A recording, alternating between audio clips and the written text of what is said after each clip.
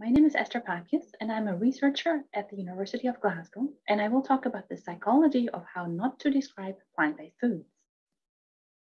So my research team at the University of Glasgow studies desire for food and drinks and the psychological processes that lead to it.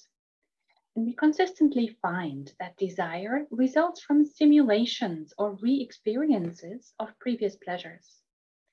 So when people describe tasty foods like crisps, they describe what the food tastes and feels like and where and when you eat it.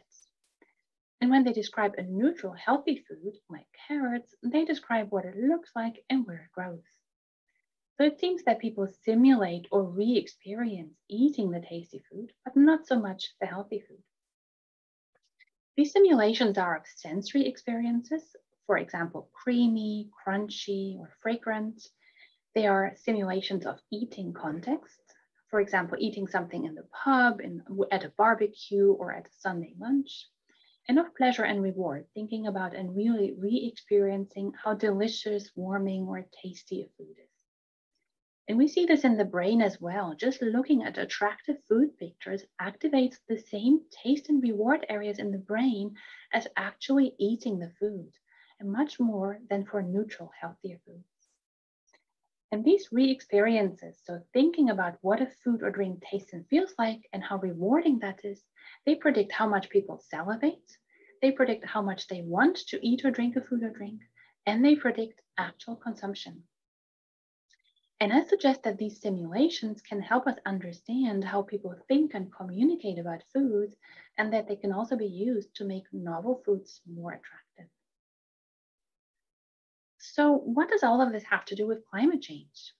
Well, as you may know, what we eat has a huge climate impact. And according to most recent estimates, food systems account for 34% of global greenhouse gas emissions.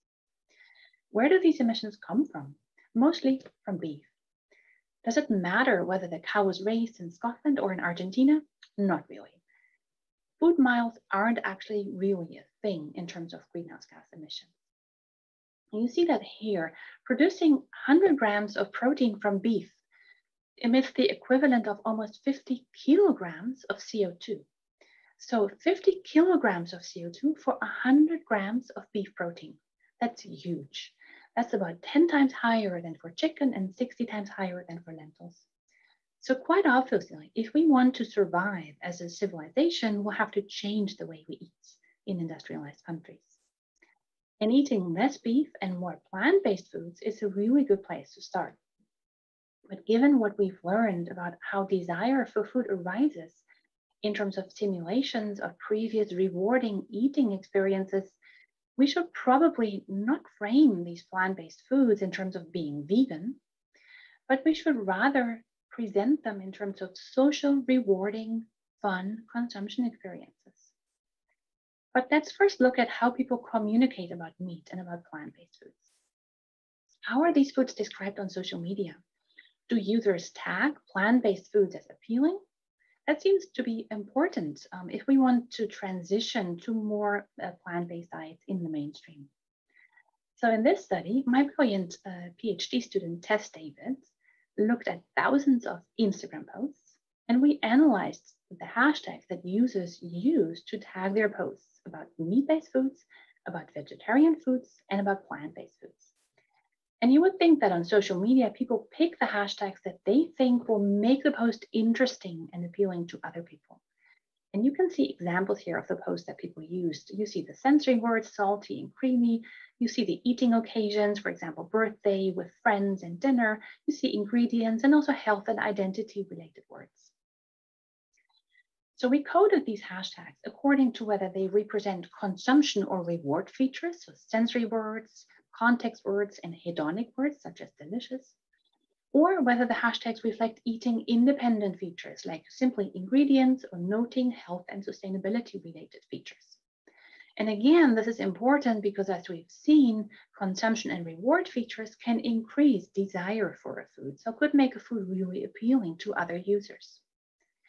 So we conducted 2 studies and we found very much the same pattern twice. Namely, meat-based posts on Instagram are tagged with more consumption and reward features than plant-based and vegetarian posts. Vegetarian and vegan posts, on the other hand, are tagged with more eating independent features than meat-based posts. So it seems really that the meat-based posts are presented in a more appealing way with a stronger focus on the actual eating experience, whereas the vegan and vegetarian posts tag other things, for example, ingredients and also health and identity, as we see here. So overall, the meat-based posts have relatively more reward and context language, while the plant-based posts tag vegan identity and health. And you can see that nicely in some examples here from the top hashtags used for these two categories. For the meat-based posts, you see hashtags like dinner, Sunday, and delicious come up, but not so much for the vegan posts where it's more about vegan life, healthy, and what vegans eat. So more about categories and identity, helping to find other vegans basically, but not really emphasizing the rewarding experiences of eating the food. We then did the same analysis for supermarket ready meals. We looked at the descriptions of these ready meals in UK supermarkets, and we analyzed the words used in these descriptions, again testing whether they refer to eating simulations or whether they are eating independent. And we see the same pattern here. Meat-based meals were described more with eating simulation words. For example, basically talking about the sensory experiences, about the context where you would eat it, and about how delicious it is, than the meat-free meals. And the meat-free meals, so the vegan and vegetarian meals, had more eating independent language about ingredients, food categories, and what the food looks like. Do these differences matter? Well, we tested this experimentally by showing participants descriptions of 40 different plant-based and meat-based foods.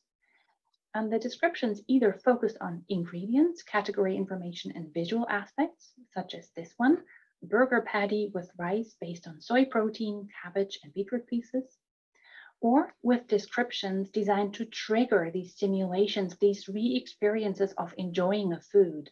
So focusing on sensory aspects, on reward, and on the social context. For example, a pub favorite burger with soft soy, crispy cabbage, aromatic rice, and deliciously sweet beetroot.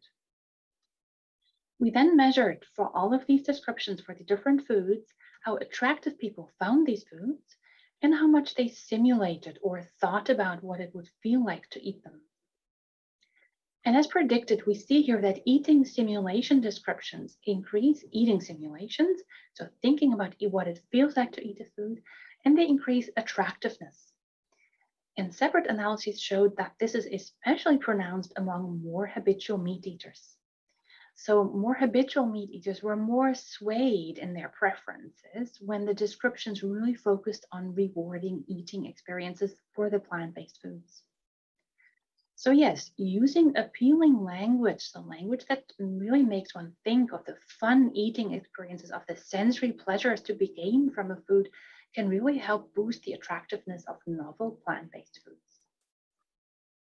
So to briefly sum up, this work has shown that we need a mainstream transition towards more plant-based foods. Food packages and also social media posts use less eating simulation language for these plant-based foods, so less language that really describes the pleasures and the rewards of eating a food, which might make such foods less enticing. On the other hand, describing foods with eating simulation words increases their attractiveness. So this can be a great route to boost the appeal of plant-based foods, especially as we have seen for habitual meat eaters. So thanks to my wonderful collaborators who helped a lot with this work, and of course to the funders who also made it possible. Thank you.